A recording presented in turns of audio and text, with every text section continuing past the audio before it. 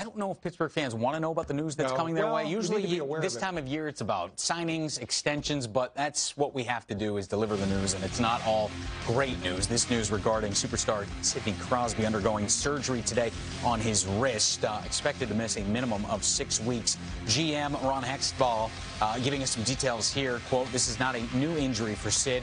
It is something that he has played through for years. After exhausting all minimally invasive options and much discussion, it was decided that surgery was in his best interest." End quote there. Not the news again that Pittsburgh Penguin fans want to hear. A couple of weeks away from the start of the regular season. What does this mean for Pittsburgh, maybe in the short term? You know, it's a challenge. It really is out of the gate for Pittsburgh. Don't forget, Malkin, over the course of the offseason, undergoes knee surgery. So you've got two kind of medical situations to deal with respect to, you know, arguably the best two-center tandem down the middle across the NHL. So that proves to be a challenge.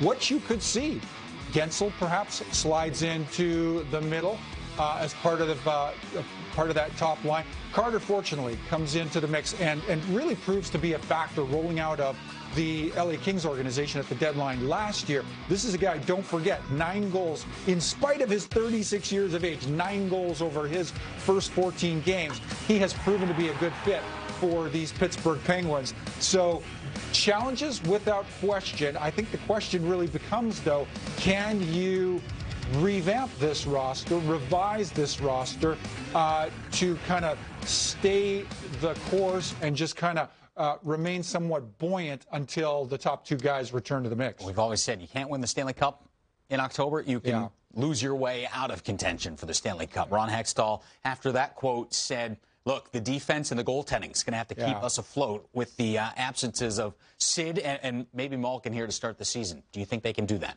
I think so. It would be ideal, you know, in this situation. Remember, DeSmith and Jarry to start last season were a little kind of lukewarm out of the gate. This club did stumble out of the gate last year, Pittsburgh Penguins.